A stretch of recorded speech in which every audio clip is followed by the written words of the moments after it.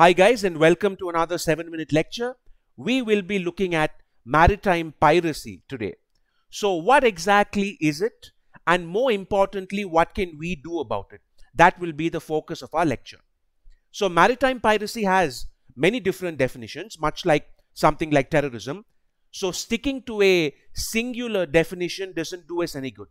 For our purposes, all we need to know is that it's robbery or any type of criminal violence like hijacking, plundering, etc. committed via ship or boat, usually on another ship or boat. It's also usually conducted in international waters, but that isn't mandatory, right? So even if something like this happens in the territorial waters of another country, we could still make a solid legal argument that it's still piracy. This is obviously an ancient practice. Piracy has been around for as long as sailing has been around.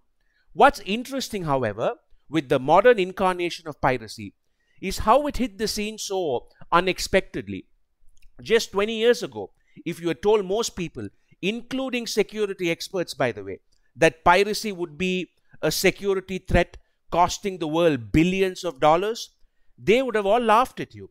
They would have said, "Are you crazy? With the technology we have today, that simply is not possible. There's no way that pirates could become a major threat to the shipping industry. We have satellites, we have international boundaries, we have aquatic defense systems, we have planes that can blow these pirates to smithereens. You're crazy." And yet, from about 2005-2007 onwards, there's no denying that piracy is back to being a dominant threat in global security once again. Now granted, most of this is centered in the Gulf of Aden, with Somalian pirates harassing the shipping routes there. But even that itself is extremely worrying. Of course, there are other places where we've seen a resurgence in piracy as well. The Straits of Malacca in Southeast Asia have seen a lot of piracy. South America has seen a lot of maritime piracy in recent years, with Brazil even creating an anti-piracy unit for the Amazon River about a decade ago in 2011. But the crux of it is still concentrated in the Horn of Africa with Somalian pirates. There are three major challenges we face with anti-piracy operations today. Number one, there are no full-time pirates, which make it very complicated. The type of piracy we see today is different from the privateer or buccaneer model that we saw in earlier eras. There are no parrots on the shoulder, no eye patches, no wooden legs here. The modern pirate is predominantly a fisherman. They go out to fish most of the time. They themselves usually have no idea that they're about to commit an act of piracy on that day.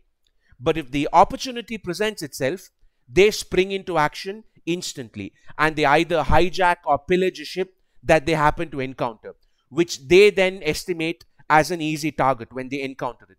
So piracy is an opportunistic crime these days, not a pre-planned one.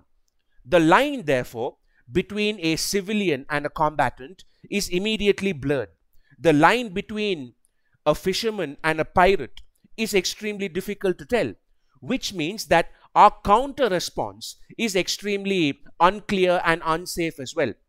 So if I'm a guard on board a ship and I see a boat approaching, do I open fire or do I just stand there waiting for them to board? I could go to jail if the court holds that I murdered an innocent fisherman for trying to come too close. I don't want that. And at the same time, the fluid nature of their identity makes it almost impossible for me to ascertain whether the incoming boat is a hostile one or not.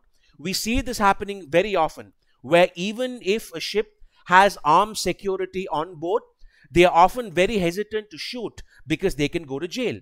A famous diplomatic incident broke out between India and Italy in 2012 when two Italian Marines shot a couple of Indian fishermen thinking they were pirates.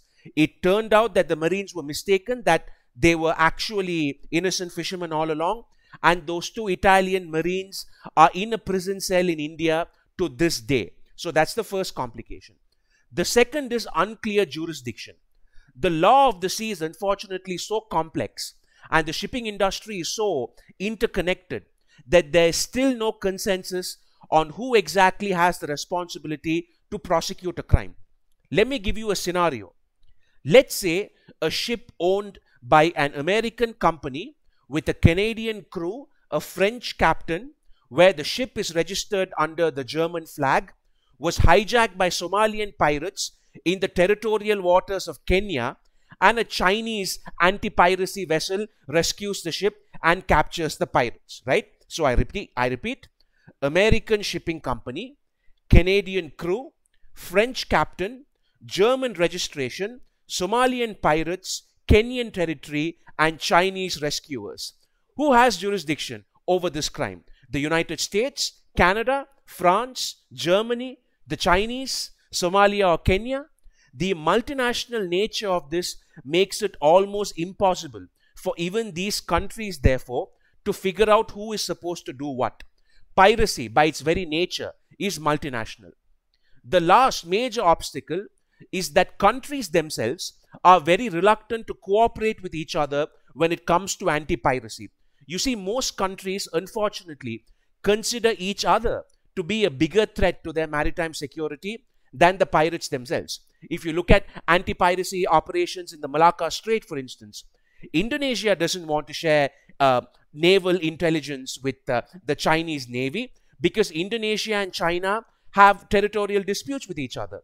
The Vietnamese Navy has no interest whatsoever in deepening maritime ties with China because they too are far more worried about the Chinese taking over than the pirates. So these internal disputes that many countries have with each other prevent any regional strategy or joint operations from making any progress since they're so suspicious of each other.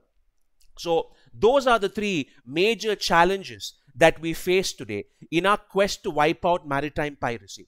Right now, we're losing the fight pretty substantially. We obviously don't have any data for 2021 because the year isn't over yet. But in 2020, we saw something like almost a 25% increase in global maritime piracy from the previous year. So I guess we need to fasten our seatbelts because we will be dealing with this for a while. That's it, guys. I hope you found that useful. If you enjoy content like this, don't forget to like, share, and subscribe. Take care. Thank you, and I'll see you soon.